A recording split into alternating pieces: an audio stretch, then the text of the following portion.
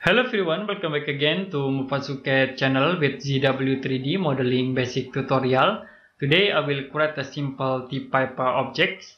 First we can create new part, and in here I will create sketch, and then you can use red plan. The next we can use line tools to create line start from this point to drag it, and then I will create line again from middle point here to the top. We can use a quick dimension to give distance or length for this line objects into 100, and then I will set for this line objects into 50. Okay.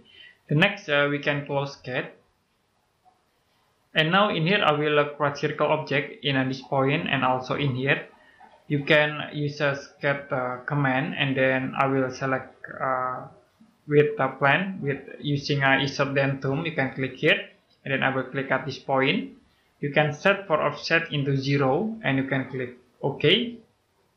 OK again, and then we can create circle object in this point. You can click sketch, click circle, click at this point, and then you can set for radius into 20, apply. You can close sketch, and we also can create circle at this point. You can click sketch again, and I will use insert then zoom. We click at this point. For offset you can set into 0. OK, and then you can OK again. We can create a circle object start from this point. For radius we use a same point 20, and you can click apply. You can close sketch. Now to convert these models into 3D, we can use sweep tools. You can click here sweep, and for profile you can select this profile. For path you can select these objects. You can click OK to apply.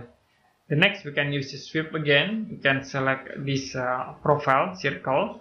For path we can use this option insert cube list. You can click start from this point and then move into here. You can click OK. So it will be swept between these reference lines. And you can click this option add. You can click OK. So it will be combined between two objects. Now in this top face we can create new circles, or I will create offset from this point. You can click sketch and then select at this face. The next I will use offset tools. We can offset from this circle object with offset distance 4. Apply. We close again. The next I will create sketch from this face, and now we can use offset tools with offset 4. Okay, this OK. Now the next I will create again at this point. Okay, new sketch, and now we can create offset with offset distance 4, and you can click OK. You can close sketch. Now we already create this 3 profile, okay, 3 circle, and in here I will use seal command. You can seal these objects. You can click here seal, select the object, and for thickness you can set it to -5. For open O I will select this face. We select again in here, and the next at this point. You can click apply. So it will be create hole in this model. I will use extrude tools, and then we can extrude these circle objects. Okay, I will extrude into this point. We can set into 10, -10. Okay, we extrude again these objects. You can click extrude. Okay, use -10, and the last we select these objects. We extrude with -10.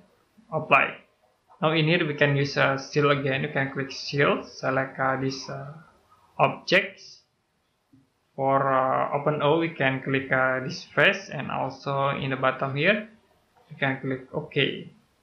Now we can seal. For this object you can click face, seal of command, and select this object. For open O we can click at this face, and also in here, and you can click apply. The last we can seal this object. Open O, select at this face, and then at this face.